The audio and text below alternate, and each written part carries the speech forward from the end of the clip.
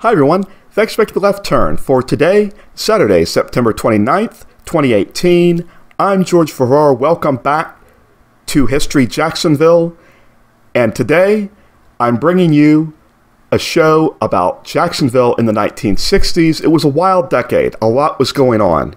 Here we see the Jacksonville Veterans Memorial Coliseum under construction. It would open in November 1960, but look in the distance. You don't see a lot of the skyscrapers we see today. A lot was going on. The most development going on in Jacksonville probably since the 1920s. And so I'm going to bring to you today this look at Jacksonville in the 60s, and we'll talk about all the changes that were happening, all the great things were happening, and we're going to talk about some people and some places and some events. And to top it all off, starting off in 1960, we even had a new city hall. Now, of course, we know that the Coliseum that you just saw, that has long since been demolished. This city hall is slated for demolition at some point, I guess, in 2019. Here we see, before parking was extended out over the river, okay, we see the Jacksonville City Hall, we see the Duval County Courthouse, and we see the county jail. So we see these buildings, the courthouse built in 1957, opening in 1958, and the jail later on, and then, of course, the City Hall in 1960. So now we see, from a distance, we see the parking lots along the river. These parking lots were constructed as part of a master plan to get rid of a lot of the shipyards that were along the north bank of the St. Johns River going through downtown. And here we see a meeting that looks like people gathering to hear about plans. There were a lot of plans in the 1950s that were starting to come to fruition at the dawn of the 1960s. Here we see what we know now as the CSX building under construction. So a lot of activity along the river. Of course, we see this now as the Times Union Performing Arts Center, but back then, as we see in this 1960s picture, we see it as a civic auditorium. And as I grew up, I knew it as a civic auditorium. So later on, there's a renovation, there are renovations, and it becomes known as the Times Union Center. And so here we see, back in the early 1950s, what things looked like before all of this construction that you just saw happen. Now, there were certainly some underlying social issues going on amidst everything happening. Segregation, okay? People, black people in their own waiting areas, white people in their own waiting areas. Whites eating with other whites and not with blacks. No integration of the races. And so there started to become protests. Here we see protest at the Morrison's cafeteria downtown. Okay, so people are starting, all over the country, are starting to protest in the South against the laws that enforced this segregation. Jacksonville being no exception. The Woolworth store, Five and Dime store across from Hemming Park on Hogan Street, no longer the building since having been demolished, that being no exception. The front lines of the civil rights era, okay? This was ground zero of civil rights in Jacksonville in August 1960, Axe Handle Saturday. African Americans sitting at whites only lunch counters within the store. The Woolworth had lunch counters. And so people, there were people, of course, that were against this, violently against this. These were raw times, okay? As much as I'll talk positively about Hayden Burns with you today, he was the mayor when all this was going on. And these were different times. A melee broke out. First, violent white people that were downtown had axe handles without the blade and were beating first the civil rights demonstrators within the store. It broke out to anyone who was African American in that vicinity of downtown. Imagine even today, Hemming Park, the Snyder Methodist Church. Okay, if you think of what we know of today, even the geography of that area, because the Woolworth was where our federal courthouse is today, generally in that area. Okay, it got written up in the New York Times. Violence flares in Jacksonville. 50 injured as white gangs clash with Negroes. 16-year-old stabbed. Angry bands of club swinging whites clash with Negroes in the streets of downtown Jacksonville today. This was in August 1960. At least 50 people were injured. 50 persons were injured. A white youth was stabbed and 2 Negroes suffered wounds. Okay. Now, after all of this happens, we have rallies because 1960 was a presidential election year. So Senator John F. Kennedy, U.S. Senator John F. Kennedy, came to Jacksonville. There's a motorcade. Here we see 2 Kennedys lower. His right would be our left, Hayden Burns, and then closest to us, to Kennedy's left, which would be our right, Lou Ritter. Okay, those people are going to figure prominently in the 60s. Okay, so here we have the rally in Hemming Park, fall of 1960. Kennedy Johnson, okay? Kennedy for president, Johnson for vice president. Yes, you do see the Confederate flag there, okay? These are different times. These are people of different times, a different South, a segregated South where people knew their place, if you know what I mean. And there were even white people who knew their place. The good old boy system, okay? Things were done a little more informally, but we had Senator John F. Kennedy come to Hemming Park to speak in October of 1960. That was a text of his speech. Here we have Vice President Richard Nixon, also running for president. He also came to Hemming Park and campaigned, and people attended his rally.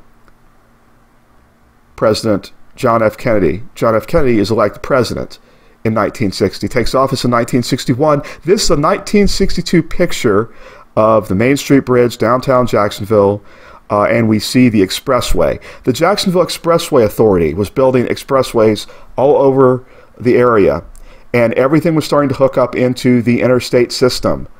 I-95, Interstate 95. So these are cars that are heading towards I-95 and South US 1 Phillips Highway. Here we see, and it would take a while for I-95 to be constructed. Here we see the airport of the time.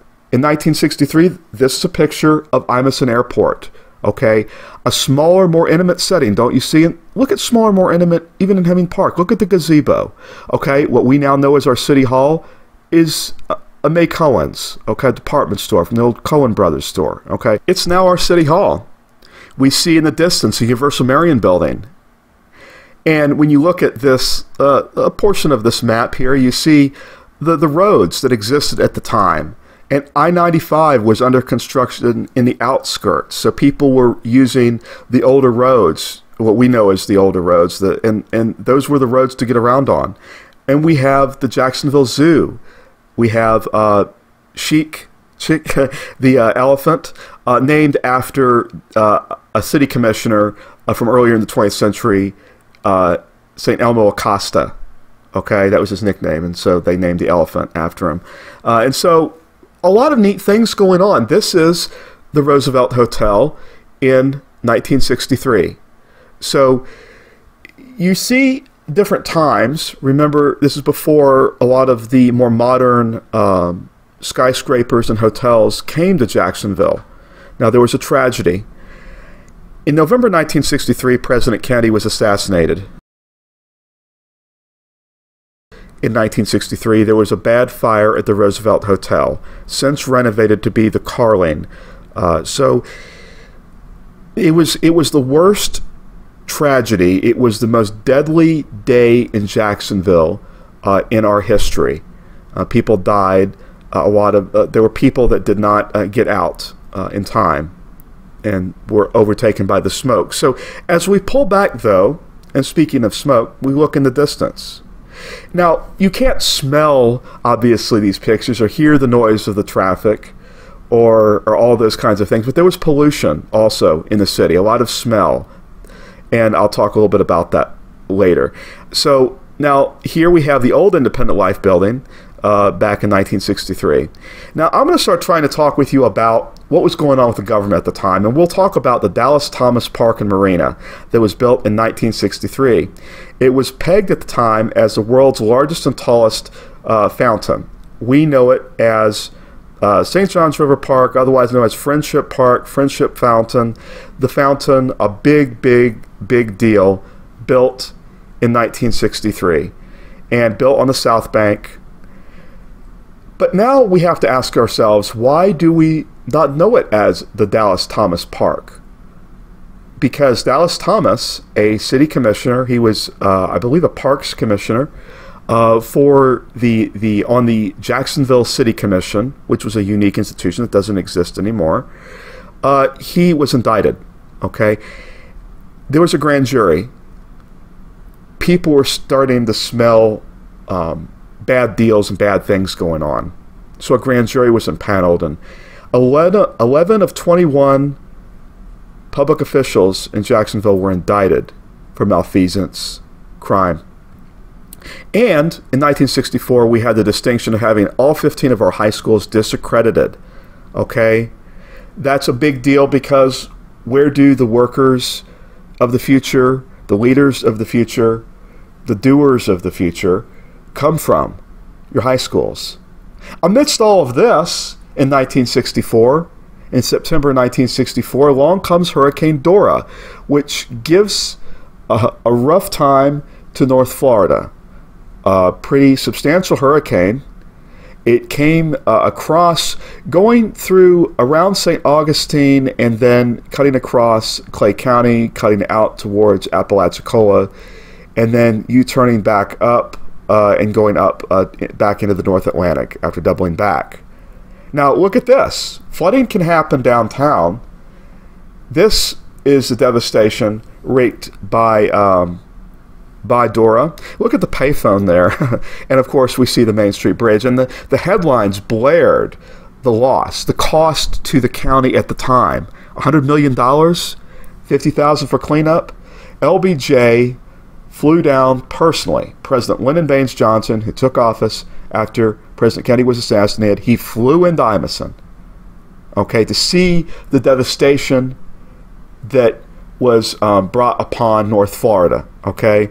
A wide area of devastation. People lost power, trees down, lots of damage. And damage to some substantially, I believe there was a lot of damage in Mandarin that was damaging historical properties, historical places. And there he is, he was at the airport speaking. And here we see earlier him campaigning back years before. Now here we see him walking amidst the devastation. So he would be coming through Jacksonville again later to campaign. And he was elected on his own as president. He was elected on his own as president in 1964 in a landslide. Now, the Beatles also at that time, as LBJ was around, people were cleaning up from the hurricane, the Beatles had gotten really popular in '64. Their appearance on the Ed Sullivan Show on CBS television, and there they are being interviewed at a hotel, and there they are at the Gator Bowl performing. It was a boy band, and you know, I guess I try to look at things from what I might look at it back as. Imagine, you know, let's say if you imagine the Backstreet Boys, or you imagine NSYNC from the 90s, these are my points of references, okay, really popular. But these guys broke through to big music. These guys really broke through to some real big hits. People loved them. My father was a big Beatles fan. I am a big Beatles fan. I was born in '75. They broke up in '69. Here's Hayden Burns. Now, he's aged. He's mellowed a bit. You know, things are starting to work themselves out a little bit on the civil rights front. Not by a lot, but they're starting to try to start the desegregation. And we're going to get a new library. This is the old library.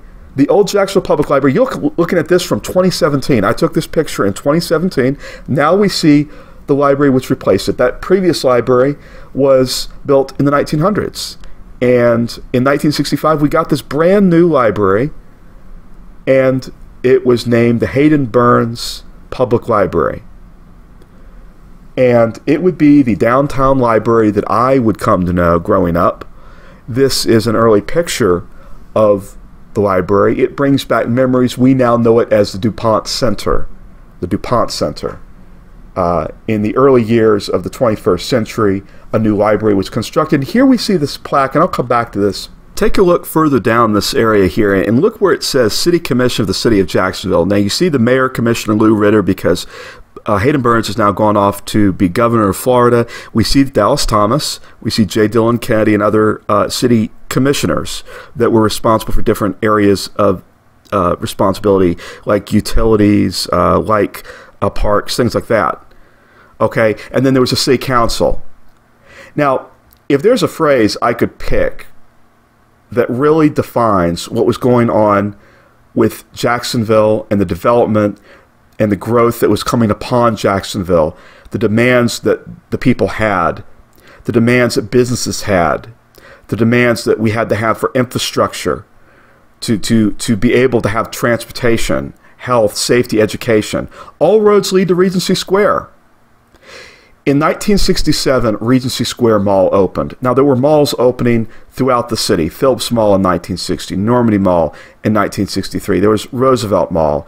All these different places, but this is the big one for Jacksonville. Okay, you get a J.C. Penney, you get a Woolworth, Furchigets, May Cohen's.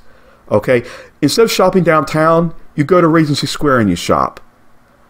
It was opening in March of 1967. And so you have all of this demand. Now, all of this, though, is outside of what would be defined back then as the city of Jacksonville. Most of the area was the county, Duval County, run by a board of county commissioners. When we think about county commissioners, you might think about St. Johns County and think about Clay County. Run by just a group of people that run the county.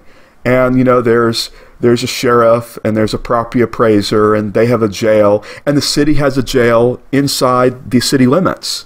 Okay, what we think of downtown in the inner city.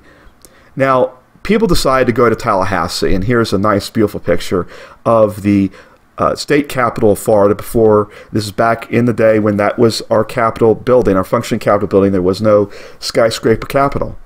People petitioned the legislature, something called the Yates Manifesto. And they say, you know what? There are problems in Jacksonville and Duval County. We want the power to fix it. And so power was bestowed to make it possible for there to be a campaign. And there was a proposal made that there would be a 19-member city council with at-large and district, a combination of at-large and district members. The Duval County Board of County Commissioners would be totally eliminated. There would be a strong mayor. The police department, the city police department, would combine with the sheriff's office to form the Jacksonville Sheriff's Office. The constitutional officers would remain. Jacksonville Beach, Neptune Beach, Atlantic Beach, and Baldwin would retain their autonomy, but there would be service agreements. So there was a big effort to professionalize things, to really create a transparent environment. Now, I say that there were efforts to, because, as we'll see later, there are still challenges. So this referendum goes before the city and the county voters, and it passes. Some people didn't think it would pass. It actually passes. And so it has to be implemented. The mayor under the old system that had recently been elected, a judge named Hans Tanzler, was elected as the new mayor for the entire city under this new system, and he would become the first mayor under the consolidated government. He would have the huge task of working with the Jacksonville City Council and with the people of Jacksonville to get this government together and serving the people and doing what they campaigned for. Now here we see on October 1st, 1968, the changing of the signs. There he is with Lee Meredith. She was performing at the Alhambra Dinner Theater. There was a time capsule. I know that there was a parade. And we became, at least at that point in time, the biggest city in the world. We rival some places up in Alaska that have a lot of land. We enlarged the city to 826.5, it looks like, square miles. And we become, under this government, a city that has a very large police force. It provides lots of services on a daily basis to hundreds and hundreds of thousands of people. Now later on, Hubert Humphrey comes to town to campaign. He's running for president in 1968, Vice President Hubert Humphrey, but ultimately Nixon gets elected. And so we start to think about the 60s and where things have gone and what all has been happening. We go from, a shopping district downtown more to a suburban way of living. And the city is trying to grow to accommodate. It's building roads, expressways. It's enhancing. It's building the government and really building the people up for some big things that are coming ahead. And we see here, as we look back, there's still the issues, the pollution, the smell. My dad used to call it the smell of money. These challenges were going to continue on into the 70s and the 80s. The economics were not going to be as good for us. But we're going to get skyscrapers, okay? In the 70s, we're going to start to get some really nice modern skyscrapers. Later on, there's going to be the Jacksonville Landing. But at this point in the late 1960s, going into the early 1970s, different times. Okay, at some point, Richard Nixon and the Republicans and the way things work out, the Democrats and Congress and everyone worked out a new deal on how railroading would be done in the country because of railroad failures of the passenger companies. People started flying more. And this we see the Jacksonville Terminal, now currently in 2018, the convention center, we see it in its last years of operation. Now, that building will eventually be abandoned and become the convention center later on. Because, hey, people are flying in and out of Jacksonville. And guess what? In 1968, we got ourselves a new airport to replace Imeson. We know it now as JIA, Jacksonville International Airport. Dedicated Sunday, September the 1st, 1968 at 2 o'clock in the afternoon. And so I am going to leave you with one more thing. We see all these great places, these great moments, but we know in Jacksonville, even today in 2018, and we will know beyond and see beyond, that there are the neighborhoods that didn't quite get the attention and the interest from our political leaders, and even, dare I say, from some of our common people. I consider myself one. So, on the east side of Jacksonville, in October 1969, there was a riot. And I'm going to leave us with this image before we take one last look at the 1960s at the end. And I think back to the Billy Joel song that came out in 1989, "We Didn't Start the Fire." It's been burning since the world's been turning. I believe that the people of Jacksonville strove in the 1960s to deal with the changes, the social changes, the economic changes, the ways of living, the changes in culture, the changes in music. Everyone had grabbed hold on this roller coaster and were hanging on for dear life. I didn't live in the 1960s. I wouldn't really come to know Jacksonville until the late 1970s, early 1980s. So these places, some of these places, were big in my life and would help to make me the person that I am today. I have a lot to be thankful for. And I want to thank you for watching this episode of History Jacksonville. Take it easy. See you later.